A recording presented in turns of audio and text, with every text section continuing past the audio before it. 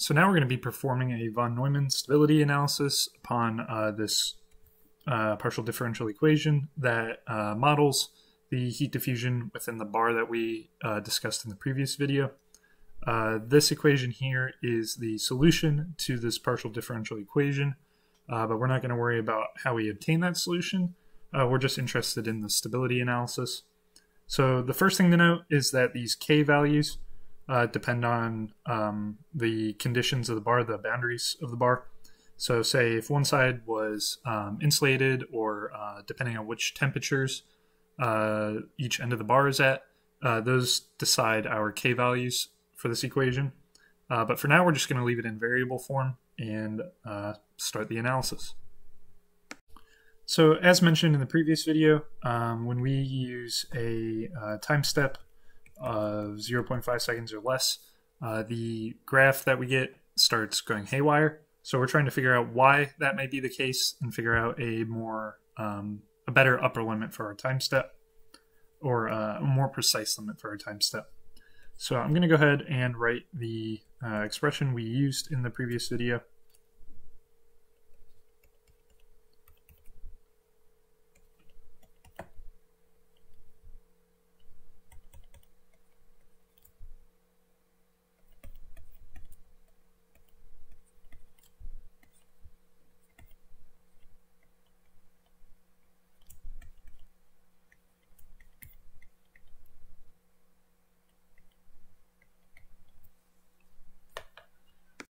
So now let's rewrite our formula for T here, our temperature, in terms of our time and our position intervals. So as a reminder, you can express the position, actually I'll write it as that. It's our increment, our position increment times our index of position, so delta xj.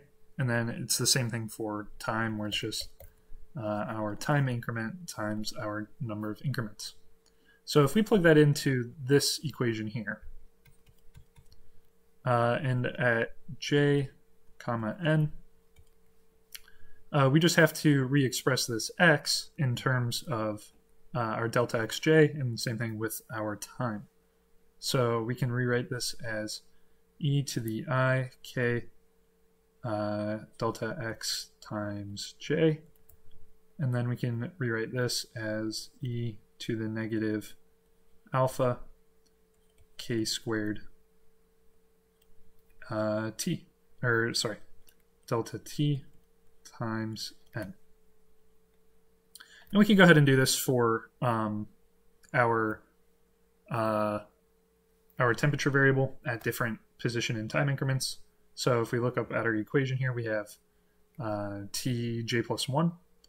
So we'll go Tj plus 1 n e to the I k delta x, and then j plus 1, and then e to the negative alpha k squared delta t times n plus 1.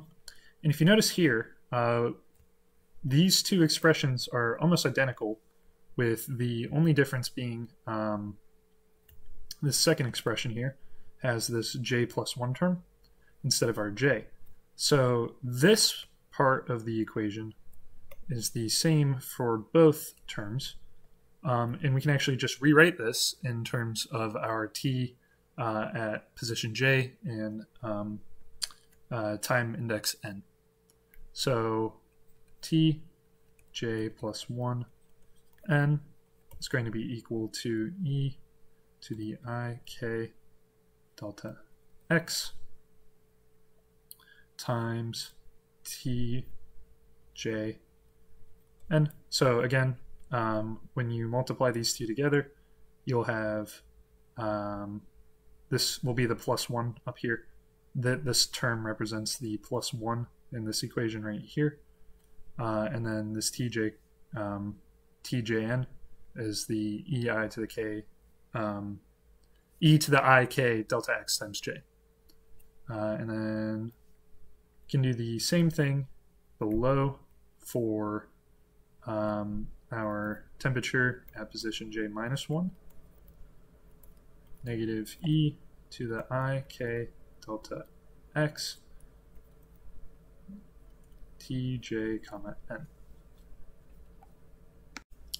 And I made a quick mistake. I accidentally just moved this negative sign down here instead of leaving it in the exponent. So now, if I can remember how to lasso, oh, that is not lasso, there we go. We can rewrite this expression once I get it down to the bottom. We can rewrite this expression in terms of our, I guess I'll call it simplified expressions for each increment. So tj plus 1n will just get plugged in here, and then this will get plugged in here. And if you look, we have this tj comma n common between all of them, so we can move that to the outside of the expression. So we'll end up with tj comma n plus 1 is equal to tj comma n and then e to the I k delta x, which again comes from up here. Actually, times r, but I'd like to put the r on the front, so times r. So r times e to the I k delta x. That is an x, not a t, believe it or not. There we go. So that comes from up here. Plus 1 minus 2r plus r, and then e to the negative I k delta t. Or sorry, delta x again.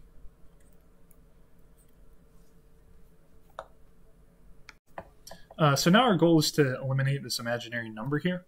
And we can just do that using Euler's formula. E to the ix is equal to cosine of x plus I sine of x. And if this is negative ix, you just change this positive to a negative. But for now, it doesn't matter. And if you look up here, well, actually, it does matter. If we look up here, we have this negative here, we have this positive here, and they are being added together. So that means is that we can express each of these in terms of Euler's formula.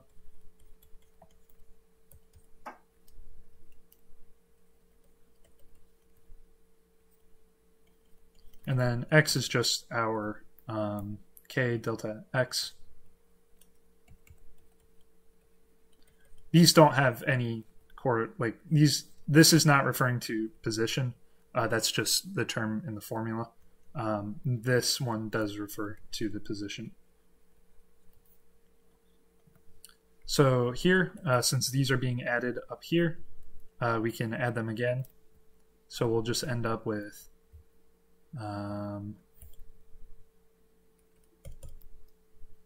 cosine of x plus cosine of x, which is going to be equal to 2 cosine k delta x. And we just have to plug that in up here. Do note that each of these is multiplied by r, so we have to retain that r. So we're going to have t at position j, or sorry, t at position, the temperature at position j, and time increment n plus 1 from our current time is going to be equal to the temperature at the position and the current time times 1 minus 2r plus 2r cosine of k delta x. So the part we're concerned about with the von Neumann stability analysis is this part of the expression here. Sorry, I just underlined the whole expression. This part of the expression, because if the term that we're multiplying our current temperature or our current increment by is greater than 1 or less than negative 1, the expression is going to increase or decrease extremely rapidly, and we'll get that insane graph that we had before on Python. So let's just rewrite this. 1 minus 2r plus 2r cosine of k delta x. And I'll just move this over here so it's a little prettier. So that has to be less than or equal to 1, the absolute value of that, I should say. But it's actually preferable to write this as a compound inequality so that we can subtract 1 from each side. So we'll have negative 2 is less than or equal to 2r. I'll go ahead and pull out this common 2r term. 2r cosine, not sure what that was, cosine of k delta x. Having a hard time here. K delta x, there we go, not delta k, delta x. Minus 1 is less than or equal to 0. So the first thing to note here is that the value of the cosine function can never be greater than 1, which is the only way it can be positive. It has a max value of 1, so at its maximum value, we'll have 1 minus 1 equals 0 times 2r. So we'll have a value of 0. So we know that for sure, no matter what, it's always going to be less than or equal to 0. The next point is that r is just equal to our alpha and over our delta, our delta t over delta x squared. This is just our thermal diffusivity from before, from the last video, times our time increment times our position increment squared. And in that case, this is always going to be positive. So no matter what, this is a negative. So this will always be negative or 0, and this will always be positive. A positive times a negative or 0 is always going to be a negative. So what we're concerned about is negative 2 is less than or equal to 2r. So when this is 0, when this cosine is 0, we'll have negative 1 inside the parentheses.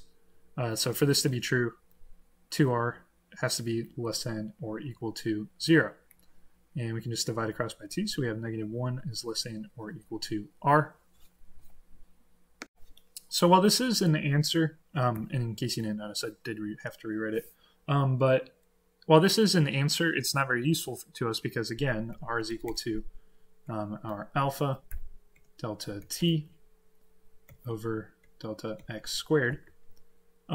This isn't very useful to us because this expression is always going to be positive. So instead of looking at it in terms of the maximum value of the